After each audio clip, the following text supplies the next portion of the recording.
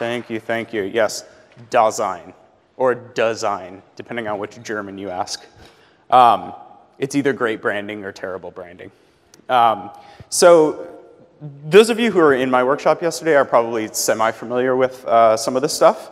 And we'll talk about some of the same things, but I want to expand what we did a couple days ago a lot further. So just a quick bit about me. My name is Thomas Wendt. I'm an independent design strategy and research consultant based in New York City. So this kind of convoluted title essentially means that I mostly work on very early kind of white space problem finding research with clients. And I do a lot of corporate training and teaching as well. So human-centered design, design thinking training, research methods, all of that stuff. And as Brad mentioned, I recently wrote a book that was about 2 years of blood, sweat, and tears and all of that good stuff. And the book is the same title as the talk here. So that word Dasein is a German word that was used within a tradition, a philosophical tradition called Phenomenology. And if you're not familiar with Phenomenology, we'll talk about it a lot in this presentation, but I think it's one of those topics that's crazy important for designers. I would argue just as important as psychology, anthropology, sociology. And what it does, what Phenomenology tries to do is sort of examine what experience means. So what does it mean for a human to experience something? And I've always been interested in this. This has always been kind of a key thing that I studied in college and kind of kept up after and all of that. And then I started working within experience design and the design of experiences and grappling with those issues of like, what does UX mean? What does it mean to design an experience? Can we actually design an experience? And then a few years ago, I kind of thought, we have this field that's sort of still emerging and trying to define itself. And then we have hundreds of years of philosophy dealing with both these kind of big, lofty questions of what it means to experience, down to what does it mean to experience, drinking out of a cup and simple things like that. And nobody had really merged them together yet. No one that I found, a couple of academics in a very loose sense have, but nobody really had a sustained effort with using phenomenology and philosophical traditions as a way to understand what does it mean to design experiences. So that's essentially what I'm going to talk about today. I kind of love that Brad opened up the conference this morning by talking about learning how to learn, because I think that kind of defines my entire career path and life in general. Like I mentioned, I spent 2 years working on this book. I still don't know anything about it. I'm still just sort of playing with stuff. So this is really going to be kind of an exploration into that area. I should mention too, the links up here are links to like the main book website and the Amazon link. I still have probably about 12 or 13 copies that I brought with me to give away. So if we conclude this session and you're like, oh, this is actually kind of interesting, maybe I want to read this, come talk to me and I'll give you a free copy. I'm self-published, so I could do that kind of stuff. It's one of the perks. The cons, of course, are now that I'm a book marketer, which I don't really know what that means. So talking about phenomenology first, I realize it's sort of an esoteric topic in a certain sense. It's a weird sort of long, unfamiliar, multi-syllable word. But like I mentioned before, if we kind of boil it down to its details, all it really means is the study of experience. So phenomenologists are concerned with articulating what experience means on kind of a day-to-day basis. So there's a lot of nuance, of course, in it within any kind of intellectual tradition, but I'm going to do the field a massive disservice for the sake of time and summarize it on just a couple of slides. So the study of human experience, it began with very large questions like, what is existence? What does it mean to be in its kind of early roots? It eventually evolved to start talking about what does it mean to interact with and experience specific technological objects. So a lot of people have argued that some of the early theorists within phenomenology were some of the first, if not the first, within Western philosophy to really take technology seriously as an area of focus. So all about human experience. And one of the things that it really posits and it really tries to hit home is that any experience, no matter what it is shaped by a use context, right? So the context of use shapes the entire experience. We're really familiar with this within interaction design communities and experience design communities, right? We talk about this all the time, how context matters. And we can see it in really simple, mundane examples, right? This image would be very different if this woman was on a subway or at home on her couch, right? But no, she's kind of floating around in the ocean or whatever, reading a book. So it tries to get at this role of experience. And then the third aspect that I just want to introduce right now is that the way that we use technology and the things that we interact with every day shape both ourselves and how we kind of think of ourselves, and also the world around us. So there's kind of this constant reciprocal relationship between the human, the environment, and the individual objects in that environment, if that makes sense. So technology, the phenomenology has really argued that technology really affects us on a very pure, kind of mundane, day-to-day level. So the chairs that you're sitting in right now are mediating your experience, right? It'd be totally different if you were kneeling or lying on the floor or standing up. Also on a systems level and an evolutionary level, right? We've evolved to where we've got today because of tools, because of objects, for how we adapt certain things. So to get into it a little bit deeper, I want to talk about a guy, this good-looking guy here, named Martin Heidegger. Heidegger was very much concerned, especially later in his career, with how people interact with technology and how that interaction really shapes our conception of reality and kind of day-to-day being. He broke from his teacher. His teacher was named Edmund Husserl, who was kind of the father of phenomenology, because Heidegger really wanted to argue for this word Dasein, right? That was in the title of this presentation and the book. And what Dasein translates to in English is, if you literally translate it, it means being there, or there being. So what he was trying to get at with this is kind of arguing against many other trends within Western philosophy that come from Plato and come from René Descartes, which really posit, the difference between the mind and the body, the I think, therefore I am phrase that we're probably all familiar with, that kind of puts the mind at this very executive function and the body at this very executional kind of dumb bag of meat that does whatever the mind tells it to do, which is actually what a lot of artificial intelligence, that's the model they're still unfortunately based on. Heidegger wanted to argue that the mind and the body are not separate at all, but they're intimately intertwined.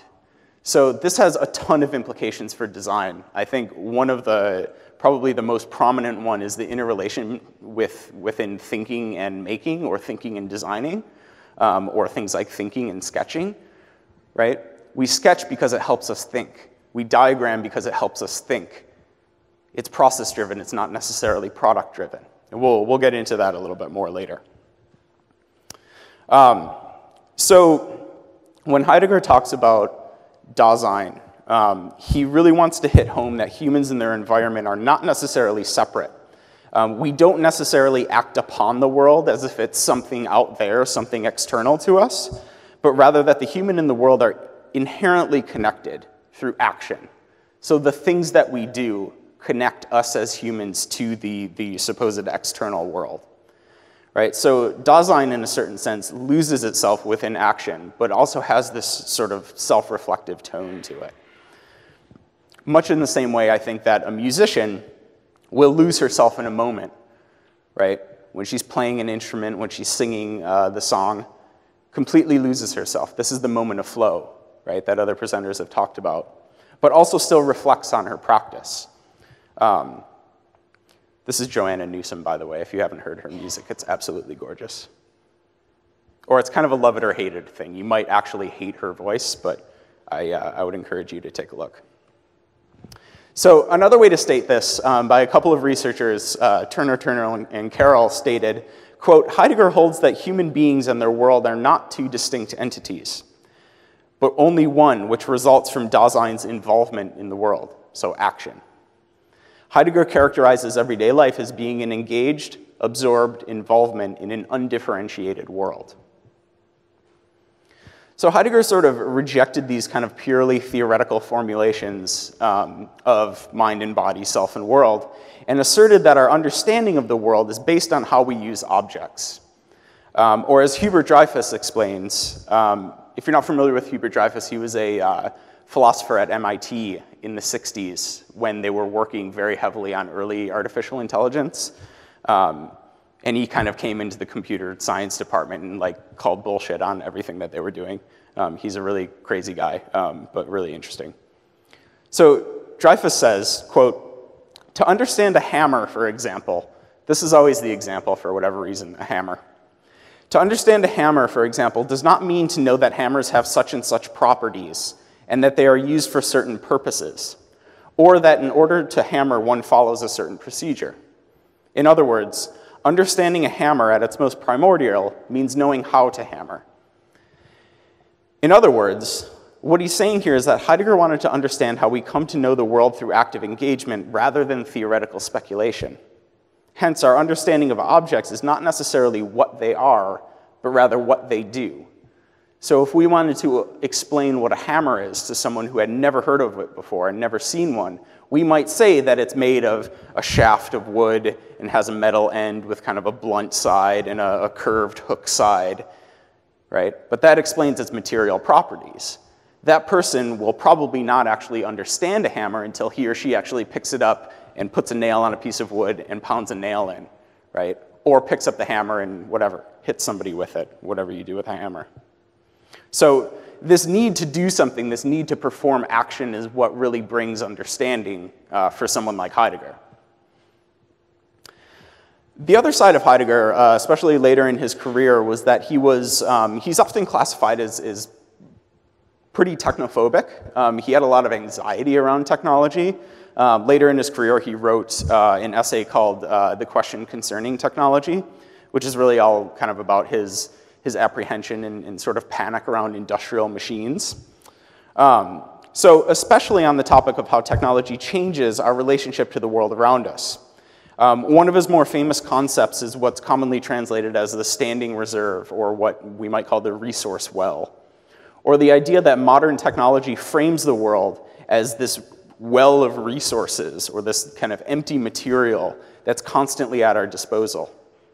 For any given need, we simply reach into this well and kind of grab a handful of pure fulfillment in a certain sense.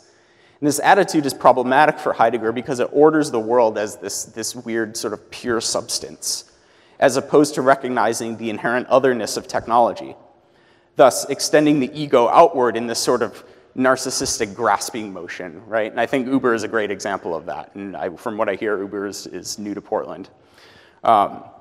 Uber kind of functions on this way, right?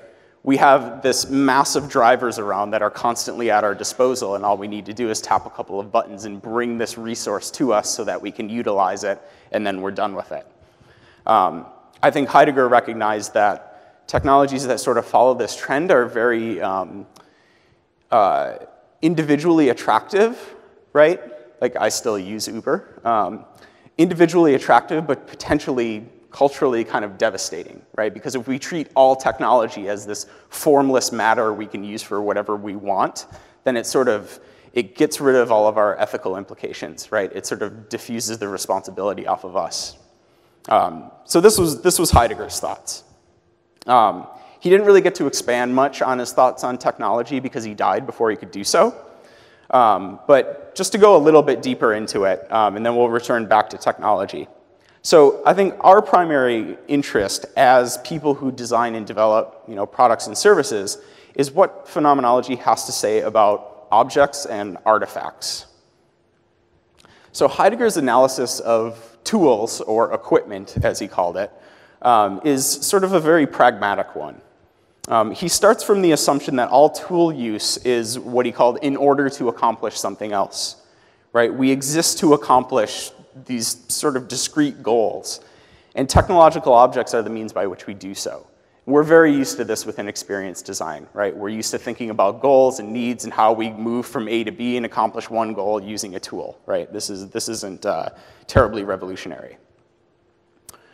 So given this, within Heidegger's thought, we cannot, almost never, refer to things in pure isolation, right? Even something as simple as a pencil is wrapped up in a multitude of cultural references, and most importantly for phenomenology, its conditions of use within the world.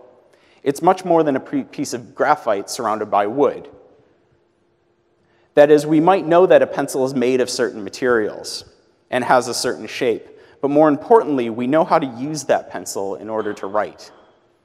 Even further, we know that the use value of a pencil is particularly suited for when the writer seeks a lack of permanence, right? So this meaning of the thing sort of expands way beyond the thing itself.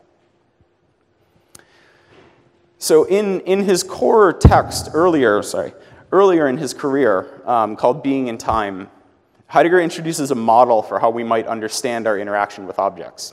The German terms that he uses don't really have a good English equivalent, but are commonly translated as presence at hand and readiness to hand.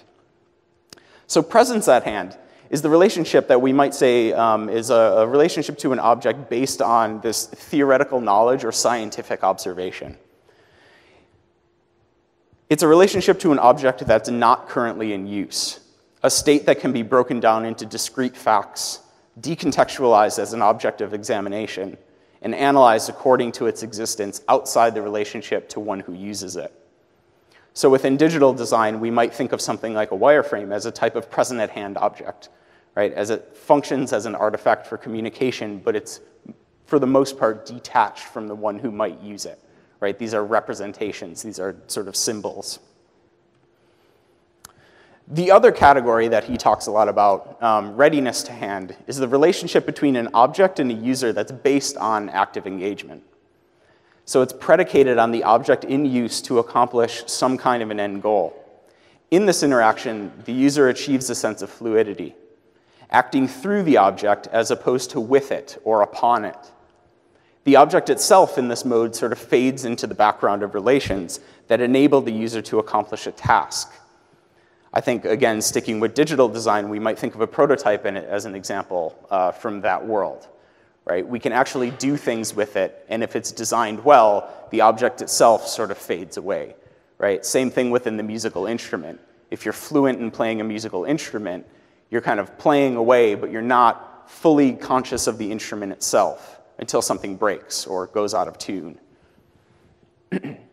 So in this sense, an object with which one is not currently engaged simply exists as a present-at-hand piece of material. But when it's picked up and used, it becomes an embodied instrument. And through that embodiment, we learn the potentials for use. The prototyping testing situation, for example, is an observation of the movement between the present-at-hand and the ready-to-hand modes. Here's where I stop for water. So Heidegger referred to this movement between the present at hand and the readiness to hand as varying levels of what he called conspicuousness. While in the ready-to-hand mode, the object blends into this background of worldly relations, right? It removes itself as an object of focus.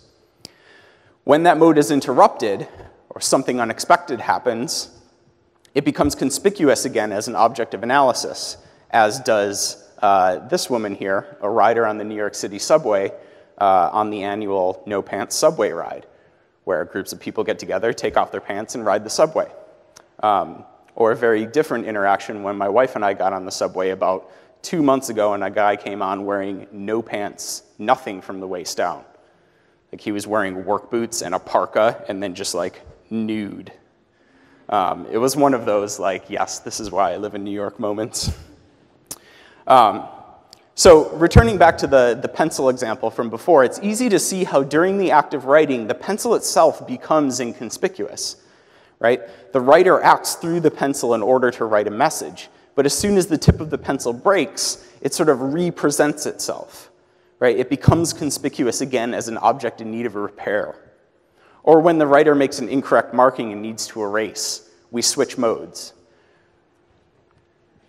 So he called this mode, Heidegger called dealing with this switching of modes and kind of the anxiety that gets provoked in there, he called it coping. So we cope with things that break, right? We cope with poor design. We cope with unexpected surprises by creating our own solutions that fit our needs. Even on a more everyday level, we cope with our environment whenever it presents us with challenges, right? We're walking down the sidewalk and we see a big pile of dog crap and we don't want to step in it, so we sort of move our path, right? That's an act of coping. It's something we don't even think about. So technology designers see this all the time, right? Within user testing especially. It's very tempting to think that the end goal of designing a technological object is to create something with which users can intuitively interact. And I put words that I don't like in air quotes, in case you're wondering. Hence, user testing as a means of identifying the unintuitive features of the object and eliminating them, right? However, I think there are some problems with this approach. While intuition is important within object relations, to design a truly intuitive object would mean to create something that's so embedded within our natural, whatever that means, interactions, that its existence is completely unnoticeable. And I'm not sure if this is possible, and I'm not sure if it's even desirable. A better way, I think, of approaching user testing is through this lens of coping. What we're testing is not whether the product itself can be labeled unusable or usable, intuitive, unintuitive. What we're observing are the various coping strategies users employ, right? Are they ignoring the situation? Are they laughing awkwardly and pretending not to be interested? Are they laughing open with others, right? These are all coping mechanisms. So the area of focus, just to kind of stick with the user testing example, is not necessarily the product itself, but this space in between, this space of interaction that opens up between the user and the object. This is the space, I think, where this idea of coping happens. The object itself tends to sort of beg our attention, right? But the real focus should be on this complex system of engagement that happens between the object and the user. I think this is kind of the area of new possibilities. So to quote Hubert Dreyfus again, he says, quote, "When equipment, or just things, when equipment malfunctions, we discover its unsuitability by the circumspection of dealings with which we use it, and the equipment thereby becomes conspicuous. But for the most normal ways of coping, so that after a moment of being startled and seeing a meaningless object, we shift to a new way of coping and go on. So I want to argue that user testing, when done well, extends beyond the short-term implications of levels of intuition and into coping strategies and what we'll talk about later called creative misuse.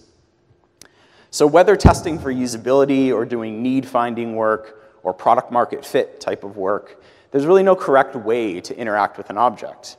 And the unintentional interactions often tell us more about the intentional ones. So by sort of recognizing the role of intention and how we can create things that are sort of solidly fit our embodiments of intention, I want to pause to sort of talk about a paradox. And this paradoxical relationship between sort of two key concepts in design, the problems and the solutions, right? I think it's kind of inherently problematic to talk about just problems and solutions within design, but that's probably a hallway discussion. So if we talk about processes and kind of mindsets and ways that we approach design, we might think of design thinking as something that's been pretty successful in formalizing a design process that, instead of starting with business goals, concentrates on human-centered processes by which designers, empathize with others, frame problems, ideate solutions, the whole D-school model. It emphasizes this kind of core understanding of problems before we design solutions for it, right? That's all well and good. A somewhat related movement, lean user experience, or lean design, also highlights this need for proper problem framing upfront and an awareness of assumptions before designing solutions. The end goal is to kind of systematically create a product or service that solves a problem for a well-defined group of people. Again, that's all well and good. So I think design thinking and lean UX have been successful in getting designers to think about things like feedback loops and end-user sentiment driving design decisions. But there's still a sort of sense of tension in terms of the strict linearity when thinking about problems and solutions. And I think if phenomenology has taught us anything, at least so far, it's the importance of this idea of praxis, right? This idea that our practice needs to be theory-driven in a certain sense, and a lot of the processes that we go through within design are not necessarily about end products, right? They're understanding activities.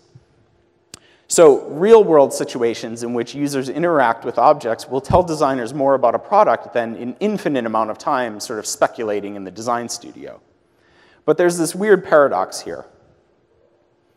What I've called in the book the problem-solution paradox, and this has been pointed out by other design theorists, Richard Buchanan, Kees Dorst, a couple of other people.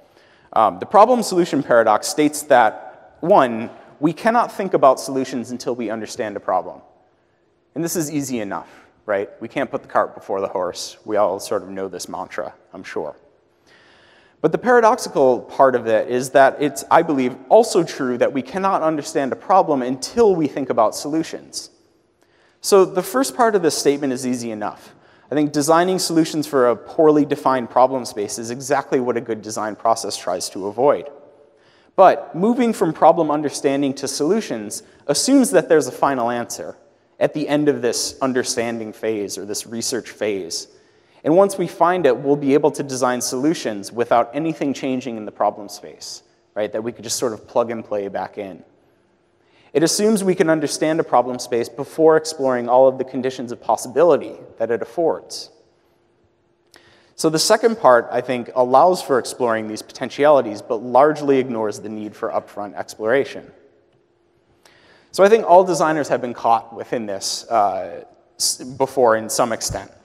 Linear project timelines and budgets often get in the way of these messy design processes that resist this kind of positivist view that humans act with intention and move from problem understanding to solution generation. Design is a bit more complex than that.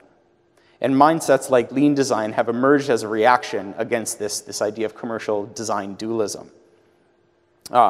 So if you've ever worked on a project where you've kind of done upfront research, you've done some problem framing, you start designing stuff, and then you realize, oh, there's actually a huge gap in our knowledge. We should really go back and do some more research because we don't know everything that we think we know right now, even though we're supposed to, because that's what the project timeline says. And then you have to have that weird, awkward conversation with your project manager that's like, we should go back and do like another 2 weeks or month worth of research. And he or she says, no, we can't do that because I'll get fired. We'll go over budget and over timeline. This is sort of this paradox at work, right? Exploring solutions opens up new understanding of problems. So I think one way to understand this complexity is through a guy named Don Ide, who's a philosopher of technology. And he has a theory of multi-stability, what he calls it. So Ide says, quote, technologies do not determine directions in any hard sense. While humans using technologies enter into interactive situations whenever they use even the simplest technology, the possible uses are always ambiguous and multi-stable. So in the book, I use the example of an old bottle that I filled with change and used to hold my bedroom door open. I live in a tenement building in Manhattan, so the floors are kind of like this, and doors never stay open. So in this instance, the identities of these objects evolve. The bottle is not necessarily a bottle anymore. It's a door stopper. The change inside of it is not really currency anymore, because I'm probably, not at least in the near future, going to use it to buy anything. It's just weighted matter. It just gives the bottle weight. So they were designed for completely different uses, but this idea of multi-stability says that emergent behavior and emergent identity are possible, so that the designer intended the bottle to hold really high-priced Soho juice, but now it's been co-opted for this other use, right? And I think this is interesting, especially when talking about things like testing. So interaction with a technological object, in a certain sense, kind of goes both ways. A lot of the more modern phenomenological thinkers like to say that we use an object and an object uses us. In this way, to understand a problem space, we need to see the effects of different types of objects and how those new additions affect the entire system. So Don Ide goes on to say, a hammer, I told you the hammer was the example. A hammer is designed to do certain things, to drive nails into a shoemaker's shoe or shingles into my shed, or to nail down a floor. But the design cannot prevent a hammer from becoming an objet d'art, a murder weapon, a paperweight, etc. So a designer, I think, has a certain intention when designing an object or a service, and creates certain affordances to help potential users make this apparent, right? But the dictation of use is completely impossible.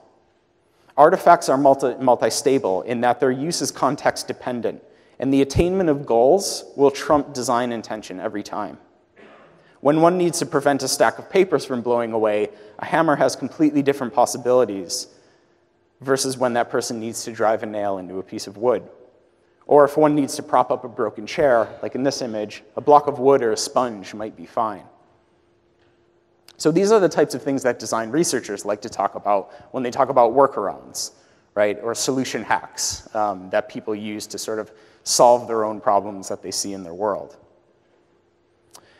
So contemporary phenomenological thinkers, kind of moving away from Heidegger, have started to formulate ways to understand the nuances of interaction without an over-reliance on dualist kind of positivist notions of intention, right? I intend for this to happen, and I design this thing to help that to happen.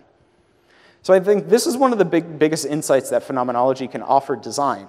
The idea that our relationship with designed objects is both context-dependent, embodied, and multi-stable. And therefore, this relationship is mediated by both real solutions that exist in the world and possibilities for new solutions that only exist as pure potentialities. So going back to Don Ide again, Ide was largely responsible for rethinking and reframing phenomenology into a more sort of concentrated theory of objects and interactions. He called this new theory, of course, post-phenomenology, and showed that this new vision extends much of Heidegger's thinking into completely new fields of study. One of Ide's major contributions to this new field was an extension of Heidegger's present-at-hand and ready-to-hand modes into what he called, he had 4 of them, we'll concentrate primarily on 2, the embodied and the hermeneutic relations. So embodied relations, these are simply modes of interaction with different objects. Embodied relations are those in which an object of use becomes incorporated, quite literally, into the user's body and enables a true ready-to-hand experience. A common example that he uses is a pair of eyeglasses. The user who wears glasses in such a way that they become embodied and remove themselves as objects of analysis. The wearer looks through them in order to see the world, and given that the glasses aren't broken or cracked or smudged, he or she forgets about them completely. Ide argues that in this relationship, the glasses are more of an augmentation to the eyes than an external object. So they have this kind of power to embed themselves into bodily experience. Another type of relations, what he calls hermeneutic relations. And hermeneutics is essentially just the study of interpretation. It's how we interpret texts or signs or TV shows or anything like that. So hermeneutic relations, on the other hand, are classified by their objectness, their being an external object. In this state, the object must be read and interpreted as a completely other entity. Another philosopher of technology named Peter Paul Verbeek in the Netherlands gives the example of a thermostat as a hermeneutic object. The thermostat provides a representation based on things like cultural symbols, language, measuring systems that the user must interpret in order to make sense of it. We look to objects like thermostats to literally read something about the world and interpret it, hence hermeneutics. So the 2 types of relations just mentioned, the embodied and the hermeneutic, can often be viewed as 2 very separate and distinct categories, but I think there's this massive sort of detailed space in between. And this is a space, I think, where interactions really happen, if we want to get sort of serious about defining interactions. Where poles like embodiment and hermeneutics, technology and humans, subjects and objects, begin to start merging together. And I think a useful way to understand this in-between space is through James J. Gibson's theory of affordances.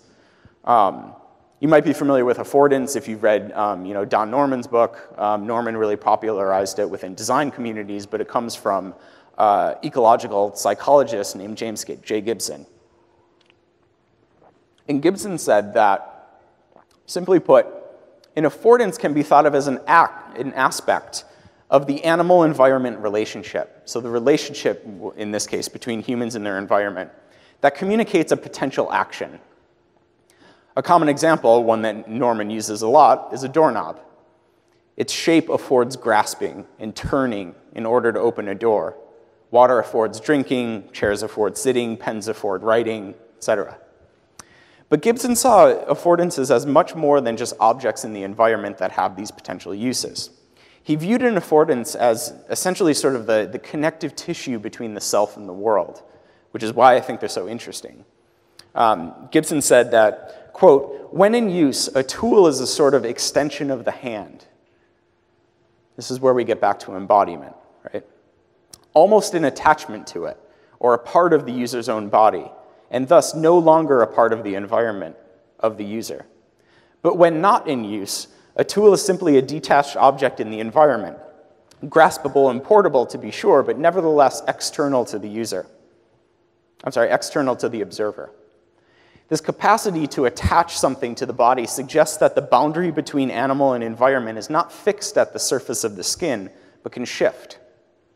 More generally, it suggests that the absolute duality of objective and subjective is false. When we consider the affordances of things, we escape this philosophical dichotomy. So the theory of affordances is sort of a way to resist this urge to categorize human experience in these very restrictive buckets, right, of internal, external, subjective, objective. Instead of thinking only about the self and the world, we could think about this in-between space. Gibson goes on to say, quote, "An affordance cuts across the dichotomy of subjective and objective and helps understand its inadequacy. It is equally a fact of the environment and a fact of behavior.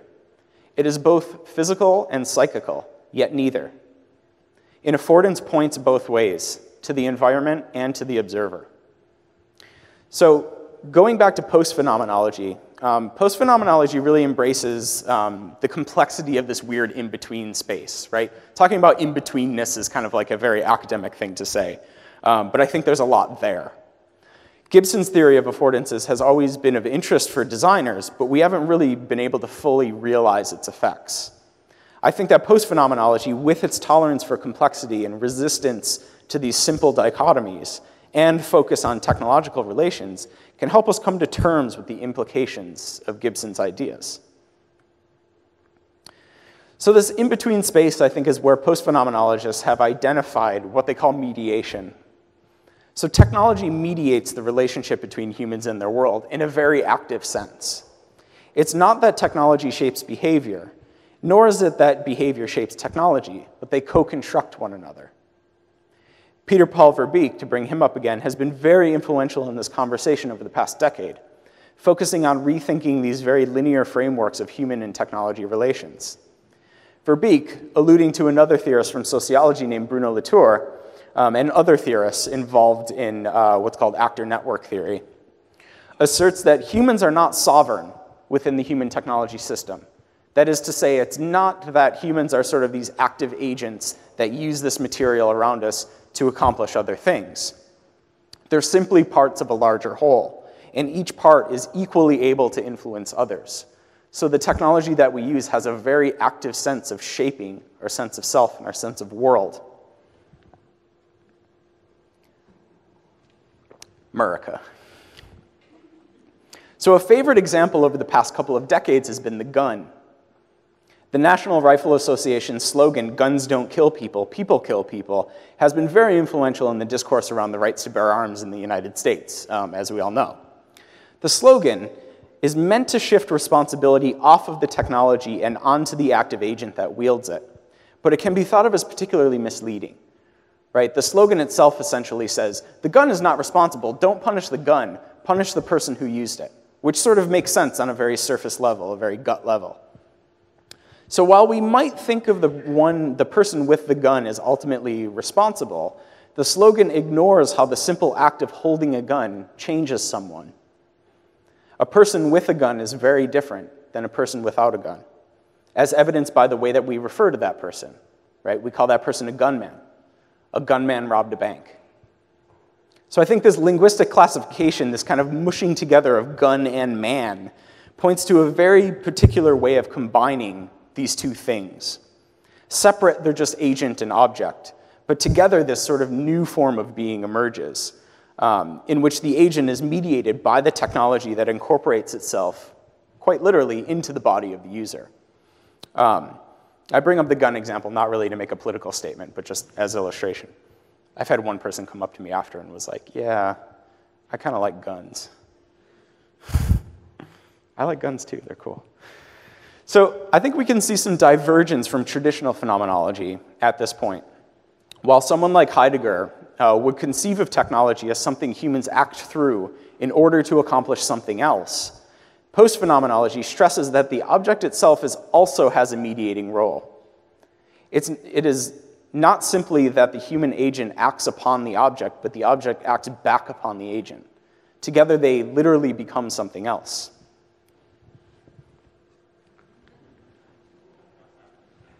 Have you guys seen this? I think it's called something like the Loneliness Bowl. It's big in Japan, of course. But the idea is that it holds your iPhone in the ramen soup bowl, and you could like FaceTime with somebody else who's in a different location. You could like have a virtual dinner with someone. So I think post-phenomenology has a lot to offer design thinking. It's very easy for designers to think of their work as this intentional process of creating a set of conditions, including the objects that support those conditions, that increases the potentiality for a certain outcome. Much of this sentiment, I believe, stems from the same sentiments voiced by post-phenomenology, namely that technology mediates this relationship between self and world. In this case, if this is the case, the designers are not only creating objects and affordances that allow users to perform an action in order to accomplish a goal. Instead, designers are creating the conditions of possibility for certain outcomes, but should always be sort of aware of these multi-stable and mediating forces of technology. So I want to end with one last long but I think important quote about technology and users. This comes from Peter Paul Verbeek. He said, quote, "The mediating role of technologies comes about in a complex interplay between technologies and their users. At the very moment human beings use them, artifacts change from mere objects laying around into artifacts for doing something. And this for doing something is determined not entirely by the properties of the technology itself, but also by the way that users handle them. Technologies have no fixed identity. They are defined in their context of use and are always interpreted and appropriated by their users. So I think the designer's end goal, in a certain sense, is to examine how objects in a system change. They shift from these objects laying around to objects for doing something. Design lies, I think, in this act of transitioning objects and systems from simply existing to existing for something.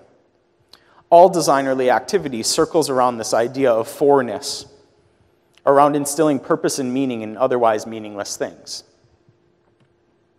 So thank you very much. Definitely come talk to me after. I am open to comments and critique of all kinds. And if you want a copy of the book, I'm happy to gift that to you. Thanks.